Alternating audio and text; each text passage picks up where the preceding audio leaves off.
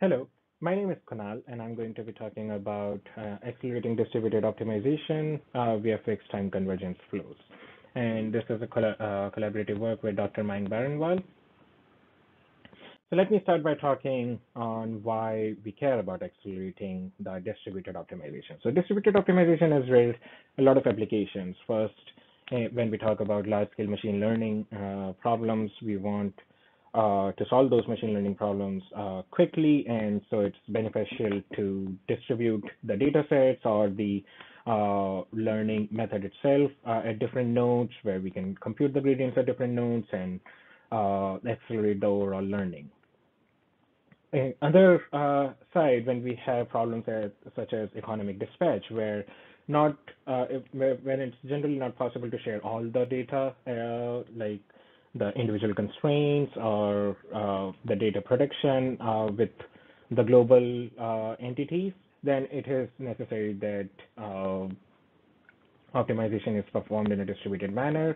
And why we care about acceleration of these problems, or rather the solution methods, is we would like to get the solutions as fast as possible, particularly when the set point is changing, such as in economic dispatch, when a grid node fails, or when the demand changes. We would like to compute the optimal distribution as fast as possible so that the distribution can be optimal at all times.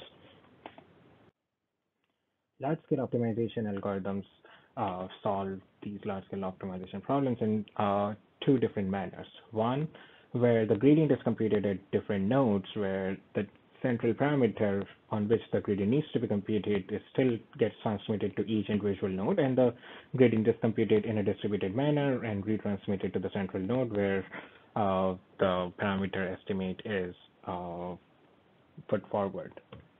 On the other hand, in a ring all reduced kind of a framework, not the whole state of the current parameter is shared with each individual node at each iteration, but a portion of it is shared, but it gets shared with all the nodes in the sequence. And so eventually, while the bandwidth cost of the first approach is linear in the number of nodes, the latency cost in the second approach is linear in the number of nodes. And all in all, the communication cost for both these approaches, it still turns out to be linear in the number of nodes.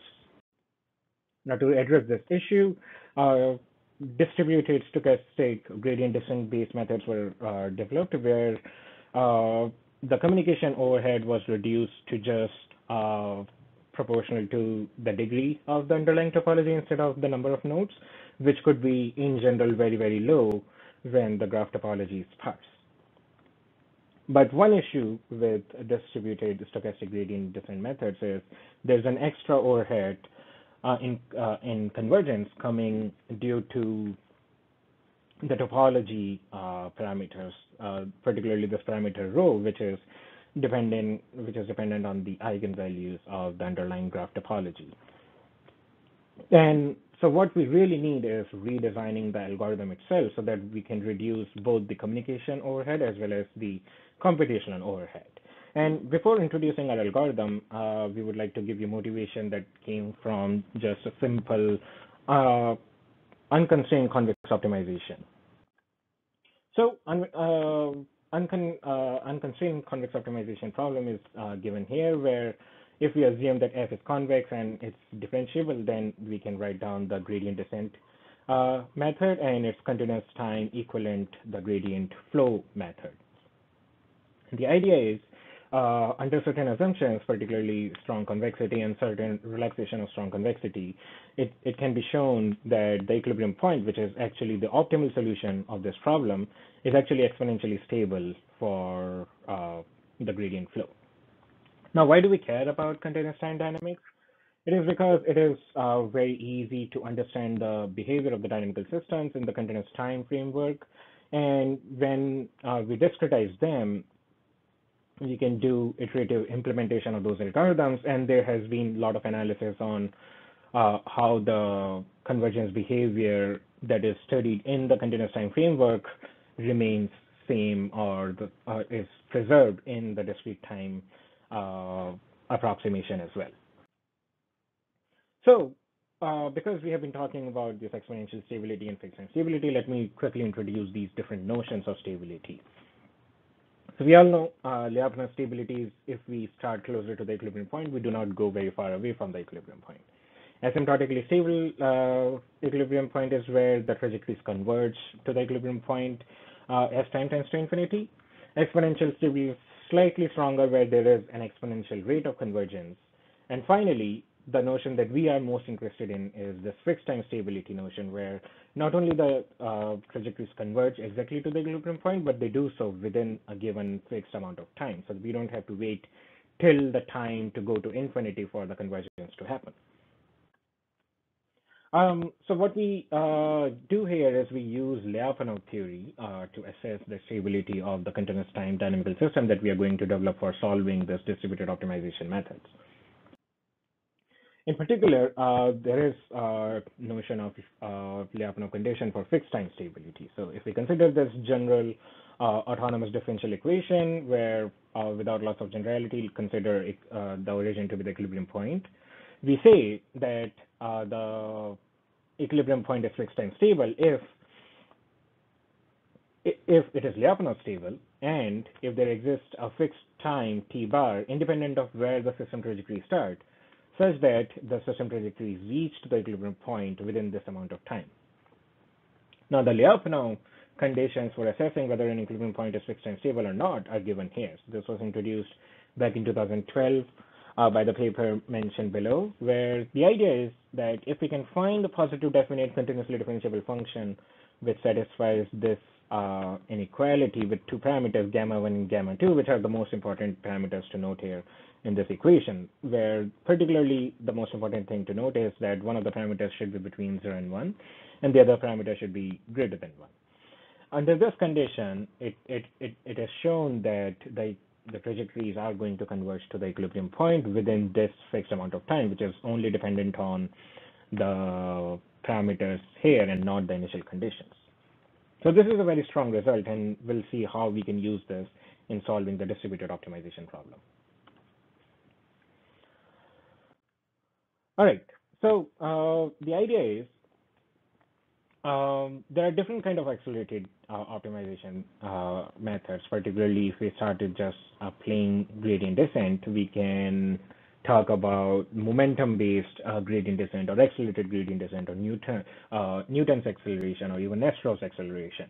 In all of these cases, what happens is we only accelerate the rate of convergence, in the sense that we say that instead of linear convergence, we can have quadratic or a cubic convergence, but still the convergence happens as k, the number of iterations, goes to infinity. And the standard assumptions for guaranteeing these accelerated convergence are strong convexity of the underlying objective function, and that its gradient is also Lipschitz continuous. In this work, we actually relax this assumption of particularly of strong convexity, and we consider functions that are even invex, and we quantify this convexity through a particular inequality called as PL inequality, which is a relaxation of strong convexity. So PL inequality is basically a relaxation of strong convexity, where each strong convex function also satisfies PL inequality, but there are certain functions that only satisfy PL inequality but are not strongly convex. So this is how we define satisfaction of PL inequality. In particular, if the gradient and the function itself has this kind of a relation for some modulus mu, then we say that the function S satisfies PL inequality. And as I was mentioning before, PL inequality is a generalization of strong convexity. In particular, the least square estimation problem having this kind of a function, if we define f of x as the norm of ax minus b squared, then if A is full rank, only in that particular condition, function S is strongly convex. But for any arbitrary matrix A, whether it's full rank or not, this function always satisfies PL inequality. So our proposed mechanism to solving the distributed optimization problem is having a fixed time convergence at different levels. So first, we want to uh, estimate the parameters within a fixed amount of time, and by parameter, I would explain what we mean by that. Then we want to get consensus on these parameters throughout the network within a fixed amount of time. And then once we have all the information available at each node, uh, we can use a centralized framework where each node moves their parameter, or basically uh, evolves their parameters in a particular manner such that they reach the solution within a fixed amount of time. All right. So the centralized framework to solving the distributed optimization problem would look something like this. So we would want our trajectories of each individual node to flow again along this particular gradient, which is essentially the gradient of the combined objective function.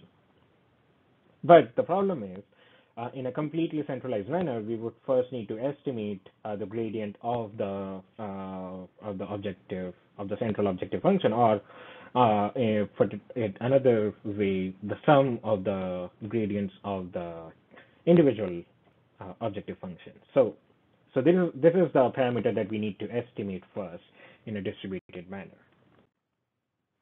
Uh, and just giving a proof of why, if we choose this particular method, it will be correct. We can do this kind of a Lyapunov analysis where if we choose this function to be the Lyapunov function, then we can show that the Lyapunov conditions that were presented earlier for fixed time stability are satisfied, and so the resulting trajectories would have a fixed time convergence behavior.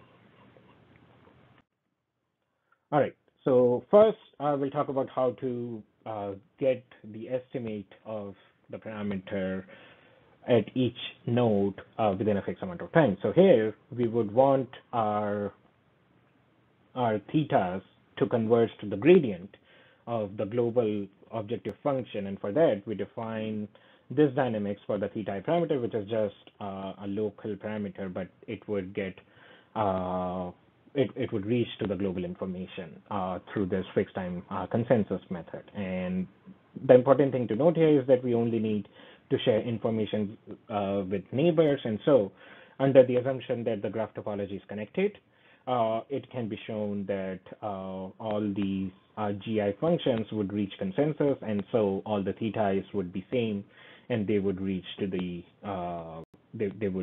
they would basically have the global information, which is the gradient of the global objective function. Now we also need our individual xi's, which is the individual estimate of the solution of the global objective function, to be same at each node. So we again use a consensus-based method which converges within a fixed amount of time. And again, under similar assumptions of connectivity and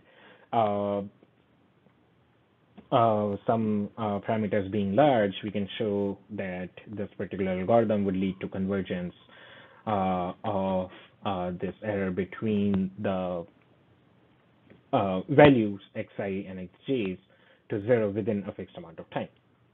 So now that all the xi's have converged to the same value and all the thetas have converged to the same value, now all that is needed is basically them to flow along the similar dynamics so that they can reach the optimal solution.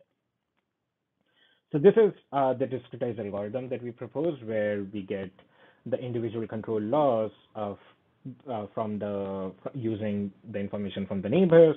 We update the thetas, gi's, and xi's, everything in distributed manner, and the final convergence happened within the sum of those three fixed times, which are required for the individual convergence of those three individual dynamical systems to their respective equilibrium points.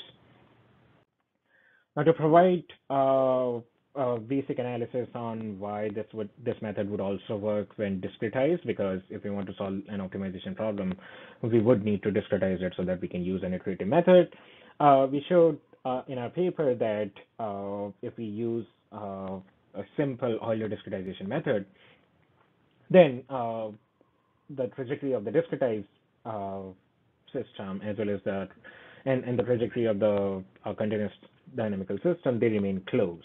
In particular, this is the bound that we obtained, and what is important to note is that after a fixed number of iterations, the error between two goes smaller than epsilon for any arbitrarily chosen epsilon. And what the result says here is that for any epsilon that is desirable as the error between the discretized and continuous time dynamics, there always exists discretization step delta t star, such that if we choose our time step to be smaller than that, then the trajectories converges, or the error between the discrete and the continuous time trajectory uh, remains smaller than this error epsilon. So now we show some results of our proposed method. On the left, we show the performance of our proposed method on solving a linear regression problem in a distributed manner, where we can see that all the agents, which basically denote the nodes, their values converge to the optimal solution within a fixed number of epochs. On the right, we show the performance of the proposed method on solving the characterization of handwritten digits on MNIST data set, which consists of where the neural network consists of 5 million parameters. And on the top plot, we can see that the test accuracy of the trained neural net trained using our method is just as good as distributed stochastic gradient descent, while the bottom plot shows that the training time taken by our method is much smaller because the consensus on errors reaches value 0 within much smaller number of epochs as compared to distributed stochastic gradient descent. So in conclusion, we propose a distributed fixed time optimization scheme for solving large-scale optimization problems. We showed that our algorithm can perform much faster than the state-of-the-art methods, and that the convergence remains same even upon simple discretization as Euler discretization. Thank you for your attention, and I'm happy to take any more questions.